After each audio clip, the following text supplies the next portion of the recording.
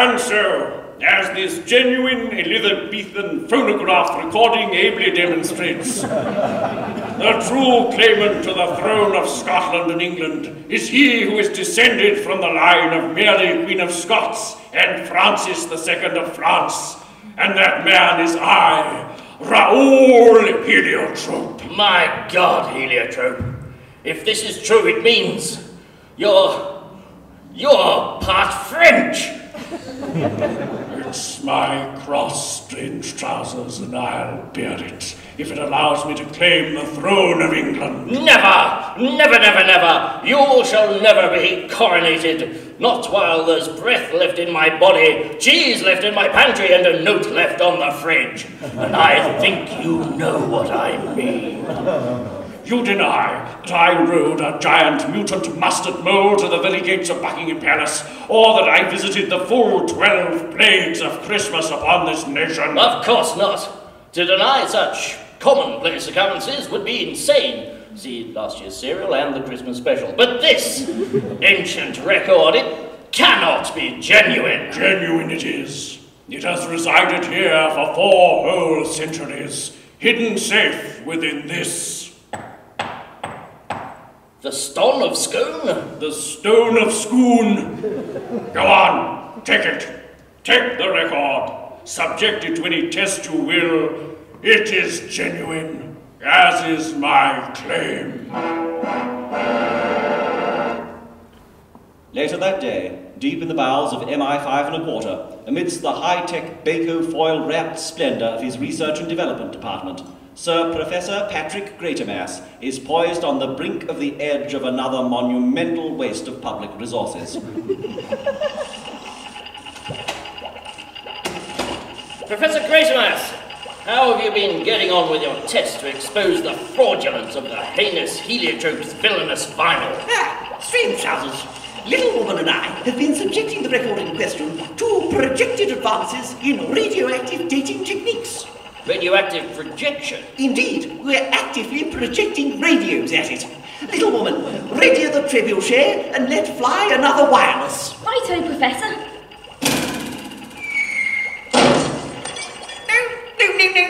No, disaster! Our half-timbered Art Deco Roberts are no match for the inch-thick reinforced Renaissance long player. Time, I fancy, to break out the heavy artillery. Little Woman, load up my solid teak phonograph with optional attentive beagle accessory. As you wish, Professor.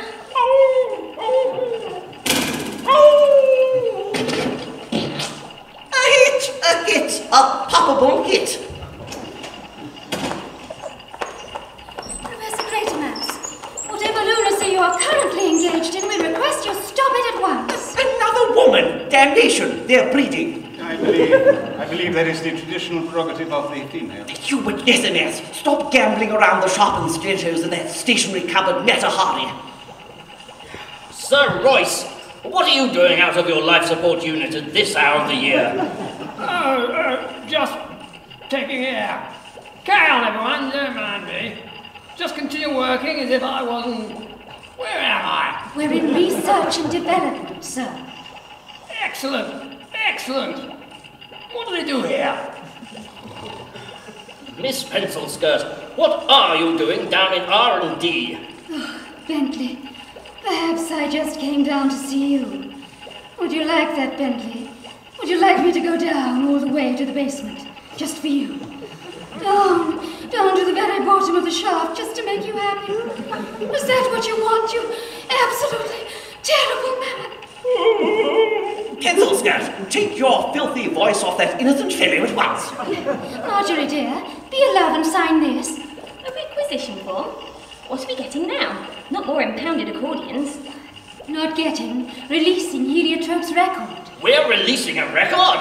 Perhaps it'll be a hit. What's going on? This is my department, Pencilskirt. You have no jurisdiction here. This is an order and it comes from the very top. Top of the bill. Max Miller, Hogan Empire, 1939. No, sir, not Max Miller. You, sir. Me? Yes, sir. But I've never played the Hogan Empire. Yes, but you are head of this department, sir. Am I? smell of leave. Never mind. Can't be helped. Carry on, Miss Pencil Skirt. Yes, I think what Sir Royce means to say is that, given the potential gravity of Raol Heliotrope's claim to the throne, it is beholden of us to have all the evidence thoroughly and independently examined by a foremost expert in a field. Don't you mean the foremost expert in the field? Well, both actually. We are bringing in a scholar and archaeologist who gave invaluable assistance to the Allies during the last war. You don't mean?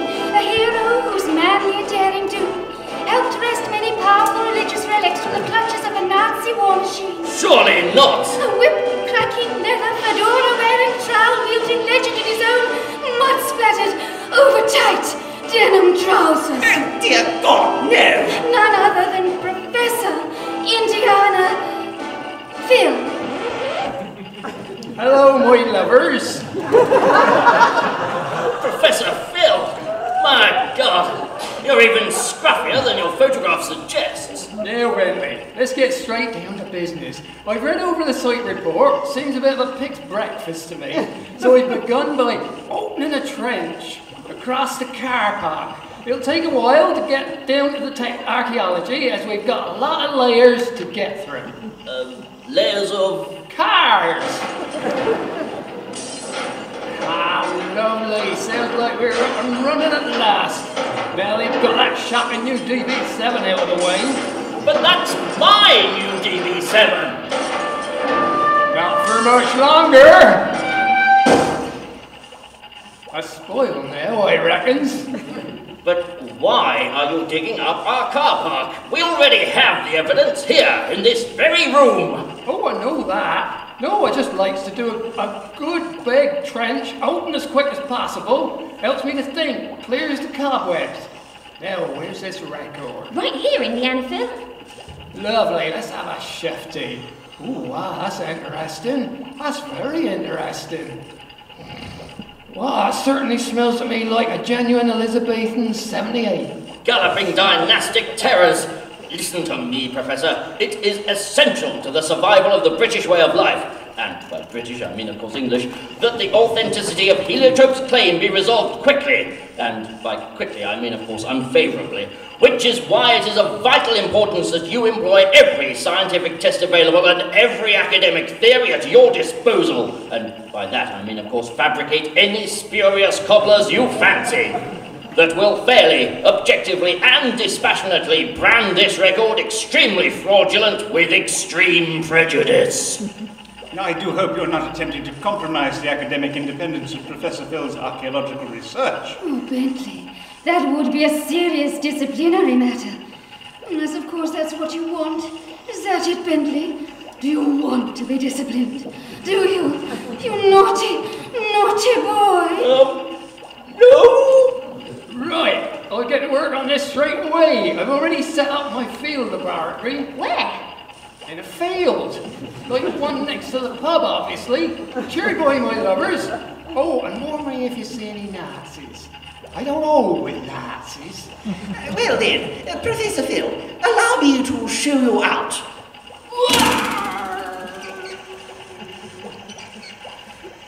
And that got rid of him. Later that evening, Bentley Strangetrousers, along with Professors Greater Mass, Lesser Mass, and Little Woman, waits impatiently for news. I wonder what's taking Professor Phil so long. Fear not, Bentley, you cannot rush true scientific progress. Calls himself a professor, does he? Well, I've never seen him lunch at the Athenaeum, and I swear that disgusting plaid shirt of his isn't the result of single-needle stitching. He doesn't even affect a bow tie. I mean, really, these days Oxford will dish out degrees to almost anyone with inbred genes and a passing familiarity with an irrelevant language. Before long, they'll be attempting to educate the Welsh. No, I think we're now straying into the realms of pure fantasy. Besides which, Professor Phil may look like the product of a shameful midnight union between a minor Thomas Hardy novel and the sale at Oxfam. But beneath the revolting brim of that filthy leather hat is concealed one of the finest filthy leather minds this filthy leather country has ever produced. Ah, Bentley, Patrick, Hubert, Marjorie. I'm so glad you're here. Professor Phil is ready to announce his findings.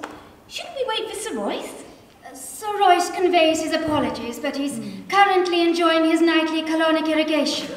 So, Professor Phil, if you'd be so kind. Right-o! After literally an entire afternoon's ceaseless digging and drinking of pints of beer, I've discovered that... Wait! As the outcome of this investigation affects my future more than anyone's, it only seems fair I should be in attendance. Raol Heliotrope and Medea Black. But this is a covert British government department, veiled in secrecy, shrouded in mystery, a riddle wrapped in a puzzle, sequestered in an enigma and buried inside 400 tons of bomb-proof concrete, an impregnable fortress of lead-lined, dead-bolted and cold-locked behind 1,000,000 levels of indecipherable alphanumeric encryptions. How could you possibly break in? You left the key under the mat. Curses! I knew at this time of heightened security I should have stuffed it in the plant pot. Oh, you idiot, Strangetrousers! Professor Phil, what have you discovered? Well, Hubert, it looks like my first impressions were correct. This is an authentic Elizabethan 78 long-playing phonograph record, pressed in 1578 from finest civet cat, with a decorated vellum outer and sleeve notes by William Shakespeare. Convinced now, Strangetrousers? Never! But surely the content of the recording cannot be real. Well, I hate to say it, Bentley, but everything indicates this is a genuine primary source account of an authentic second-hand reenactment of a bona fide third-party rumour put about one Friday night over a couple of pints of grog down the Cock in Deptford. What an outstanding provenance. Oh, sorry about that. I think these shorts have shrunk a bit. Shameless laundry label non-compliance. But Indiana Phil, how have you managed to authenticate the recording with such accuracy? Oh, that's the easy bit, my darling. I simply employed advanced comedic dating techniques. You mean you sliced the cross-section through the jokes in the record, thus creating a unique pattern of audience laughter and silent contempt, which would potentially allow you to date the record to within a single year? That's right. Proper job. But, Professor, in order to contextualize this data, surely you'd need a single, unbroken litany of unoriginal gags dating back to at least the Reformation. Well, Ken Dodd's on a palladium, ain't he? But the sleeve notes, Indiana Phil, are they really by William Shakespeare? Undoubtedly. As we can see, these notes start off economically enough, an exposition explaining the rivalry between the Queens of England and Scotland, but before he gets too far, the writer gets distracted. Crowbars in a slapstick bit with a maid, a cross-dressing subplot, and a scene with a wise fool who is as sagacious as he is irritating. And what happens then? I don't know, I got bored and gave up. And we've been able to stick it out to the end without falling asleep. My God! So it truly is by Shakespeare. That's what I said, innit? And thus the final piece falls into place. My claim to the throne is authenticated. Medea. Yes, my darling. Order Westminster Abbey to stand by. Then tell the BBC to unwrap a fresh Dimbleby. The coronation is back on, with one slight amendment to the advertised program. Of course, Raoul. Soon I shall be king, and you, my beauteous Medea, shall be my queen. Oh, but darling, will the British people accept me as consort to their monarch? Well, let's see. Greek name, insane ideas, as subtle as a sock of sand in the kisser. Yes, I think you'll work out quite nicely.